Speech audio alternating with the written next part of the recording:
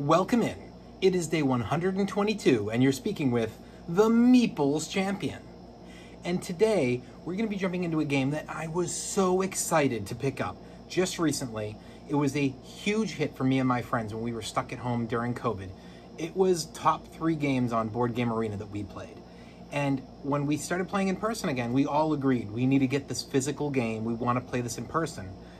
But it's hard to find, and when we did find it, it was so expensive. Well, as I mentioned to you guys, I had recently gotten a little bit of extra money and decided to invest a little bit of that money into the channel and to get extra games for you guys. Well, I just so happened to find this game, and it was the perfect combo because I was willing to buy it, and it was $25 cheaper than usual. That game was Stone Age. Now, for those of you who have listened to my videos for quite some time now, you'll know that I talk about when a mechanic is introduced, or when a game is kind of the origin point for a kickoff to other games. So when I think of this, I kind of put this in the category of Dominion. Dominion introduced the idea of a deck builder. This introduced the idea, not completely by itself, but was a primary introduction of the mechanic of worker placement. And unlike Dominion, where I feel like Dominion has gotten filtered out through the years, fewer people come in new to it. It's more for the people who started with it that get the expansions now. This game, even though it's not as available as Dominion, holds up so well. And the reason being is that its worker placement is not a classic worker placement, which is weird because it came out really as one of the first games, so in a way it is the classic. It's just this mechanic has been changed. In the current ones, you have a setup of there are spots, you go to it, you get something, and you do its ability. In this, all you're doing is choosing to place to a spot. And if you do you want to place one worker or multiple? And if you're going to your wood or your gold or your brick or your stone, there's a limit of how many people can go there. So if I decide I want to go to get more wood and there's 7 spots available, I can put up to 7 workers if I have them, but I can choose to just put 1. And then when the next person goes, they're now limited by what spaces are left.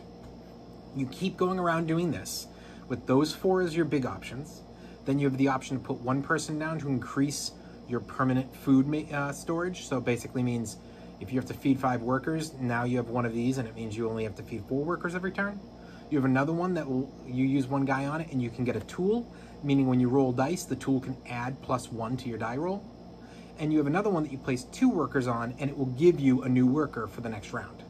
You also have an unlimited area for food. You can put as many workers as you want in food. So you place all your workers, and when each person goes, you're going to go in order. So say I'm first player. All right, you go first. You have to retrieve all your workers, and you choose the order you want them in. So if you choose to retrieve your worker for the tool, you now have that tool to use. But if you retrieve him last, you don't have the tool yet. So you have to be very smart about how you're doing this. When you retrieve from, say, the wood, well, if you put 3 workers, they represent 3 die. So now you roll the 3 dice, you add the number together. If you want to use a tool, you can add a tool in. You add that to the number, and then you divide by that number's location. So if you're doing the wood is a 3. So you roll 3 dice, you end up getting a 9, you divide by 3, that's 3, you get 3 pieces of wood. If you'd rolled an 8, you could add in that tool to bring it to a 9. So you do it, you retrieve your wood, and then you move to the next location. Now you're doing your brick. In order to get your brick, it's a 4 for the division. For your stone, it's a 5. For your gold, it's a 6. That food is only a 2. It's easy to get food, it's just food doesn't help you with anything other than making sure that you're not starving, which if you are, you have to pay it off by, for everything that you're starving by, you have to give up a resource or take a 10 victory point hit. Not easy. So you're gathering your resources, but you also can place your workers in other spots. Your workers can go below in one of 2 different lines of 4. Either you can go to the 4 buildings on your left. These are, when you place a worker there, you have to have the resources needed to pay for it when it gets to your turn. And when you do that, you pay the resources, you get the building, and the building gives you a bunch of victory points. It's the most straightforward way of getting victory points. Or you're going to go over to your line of cards. These are set up that, depending on the spot you go to, the one furthest to the right is just going to require a payment of 1 resource. But then it's 2, and then 3, and then 4. Now these come out randomly, so you might find a card shows up in one of these and you go, man, I really want that card, but it's all the way at the 4. But you can wait, because if you wait and people take the 1 and the 2, these could drop down, and now next round that's going to be worth 2 instead of 4. On the flip side, you might find something's perfect for you and it's right on the 1. I've seen plenty of games where me or somebody else pays the 4 resources because that card is so good for us. We don't want to risk somebody else willing to pay the 4 or getting ahead of us the next round to snag it. These cards are going to help out because you have an option for, well, you might pay 1 resource, but it says at the top you're going to get back, you pay any 1 resource, so it's a wood, and you get back 2 stone. Well, it just massively improves that wood to a stone. Or it might say this is a random, or a wild, so you basically get to cash it in when you're ready for any resource you want. Or this is going to give you extra food. Or this is going to give you an automatic draw off the top of the deck for an extra card. Or it's going to be, at the bottom of the cards, there's sometimes symbols, and those symbols are going to be used as making sets, which pay out for more victory points. There are so many different ways, as well as one that says, hey, you're going to roll, number of players. So you're playing a 4-player game, you're going to roll 4 dice. Each die has a number associated, for the pips that goes to a chart on the card saying, okay, well, you could get a wood, you could get a brick, a stone, a gold. You could also get an increase to your tools, or you get an increase to your food resource permanently. And when you roll, you pick first, but now everybody else gets it. So it might be worth going because you really need a specific thing. It's not available anywhere, and you can have a chance at rolling it there. And by being first, if you only roll 1 of them, you get it. Or you might say, I don't want to do it at all because somebody's going to have to use a person there, and I'm going to get a chance at it no matter what. I get something. Even if all I get is a piece of wood, I get something. So lots of options. The game is packed full of stuff. And you really play this game out until either you can't fill the row for your cards or you can't fill the row for your buildings. If either of those occur, game ends. Why don't we jump in, let's talk our 7 categories and see where this game actually lands though, because this has definitely got a lot going for it.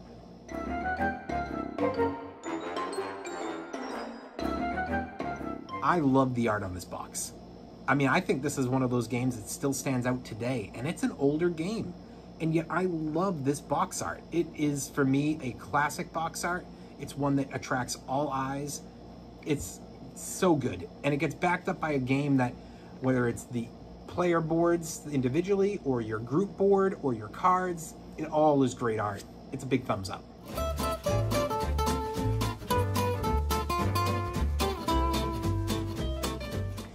I have to give credit for having a pretty good setup for the resources here.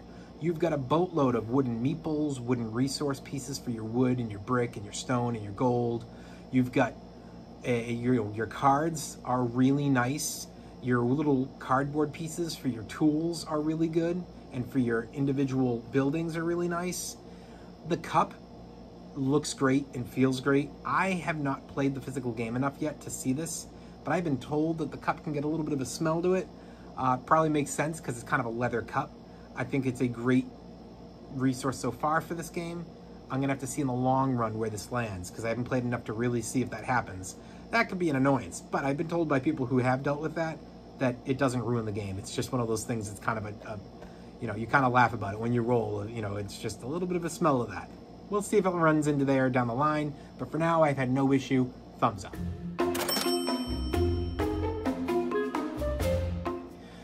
Price. So this game, I took before we played it on Board Game Arena, I was trying to find this game for years. Now this game is not available in a Target, in a Barnes & Noble, in a Walmart. You're gonna find it, if you're lucky, in 1 out of 5 board game stores, and when you do, it's gonna be like $75 for the base game. It's too much. It's way too much. I put it off for years. It wasn't until I was willing to pay the money, because I just so happened to get a little extra cash and wanted to get some specific games, that I finally found it for 50. And it was just pure luck.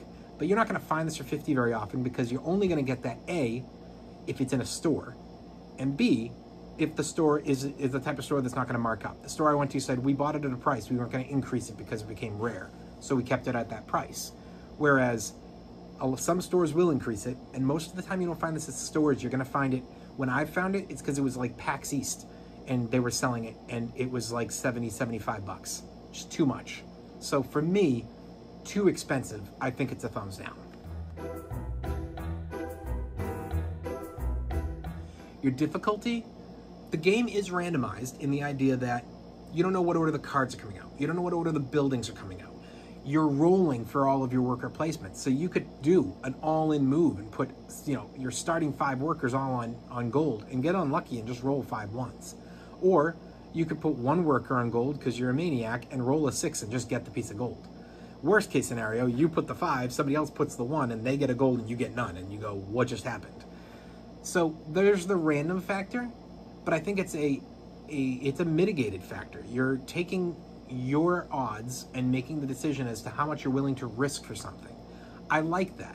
And I think that when it comes to the difficulty, this is not a hard game for beginners to play. I think actually it is fun for a 10-year-old. I actually could say them too. 10-year-olds, beginners can play this game and it's just worker placement and rolling and it feels old school. But those experienced and expert players will probably crush them in the long run because, well, they may have a couple good turns or they may even win a game on occasion.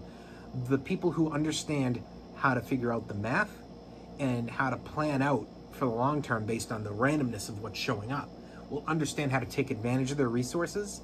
I remember playing a game online where one of our friends decimated us because he made the decision in that game, I'm never ever going to pay for food. I'm never ever going to pay the resource for the basically the negative for if I don't have enough food, and I'm going to get a new worker every single turn. And he kept taking the -10, but what turned into was when he was ready, he just started crushing us because he was like, yeah, I've taken 6 -10s, but now nobody else has more than 5 workers, and I've got I think he had 11 or 12 of them. And he literally was just dropping it out and being like, everybody on gold, everybody here, and getting the biggest payouts. And none of us had been smart enough to realize what he was doing early to at least try to throw the hiccup of us grabbing an extra player once in a while. And as a result, by the end of the game, what should have been him getting destroyed turned into him winning 180 points, with second place being at 112. It wasn't even close. And we realized going forward, okay, we have to keep our eyes on this because it is a way to run away with a game. So difficulty factor is pay attention to all these aspects and those around you. It's a thumbs up.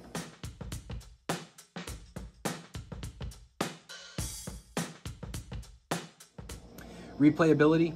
Now, I don't know about in person with the physical game, but online, we would play this game 2 or 3 times in a night. And we played this game on average at least once, if not twice a month. And that was for a year. So I think the replayability is really, really big on this game. Once you've set it up once, I would assume the second game would be a lot simpler, but the game doesn't have a lot for it set up. It's a thumbs up.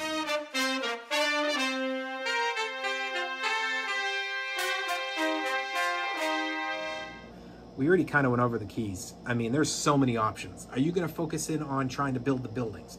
Are you focusing in on trying to make sure you have enough workers to get more of those pieces? Are you trying to get all of your resources and build up a collection before you spend them? Are you going in on the cards, trying to make sure that you have, enough of your different things to make your sets? Are you trying to make sure that you always have fed?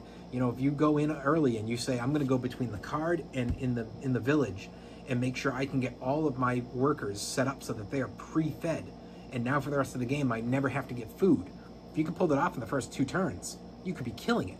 There are lots of options. Again, random factor affects this, but it's also up to how much are you paying attention, and not only to yourself and to what's going on the board, but to your fellow players to figure out the right key for that game. So I think they're there. Big thumbs up.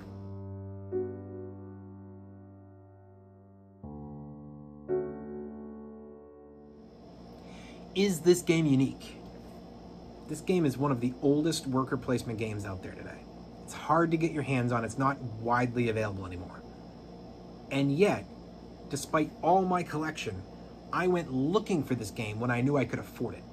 Because there is not another game I've ever played that can replicate what this game does. Now, I want to try the game Pillars of the Earth. I've been told it's really good and it's an essential worker placement game. But I don't know if that game compares to this one. I've never had the chance to play it. So I know it was right around the same time as this. My guess is that they kind of are just two sides of the same coin. We're both worker placement. They probably do slightly different things. And there's a reason why this one is still widely people trying to get their hands on it, and that one is just completely like nowhere. That being said, I feel like this game stands out from the bunch and it holds up for today. It's got to be a thumbs up. So overall, what do I think of this game? I think this game is an absolute, without question, must play.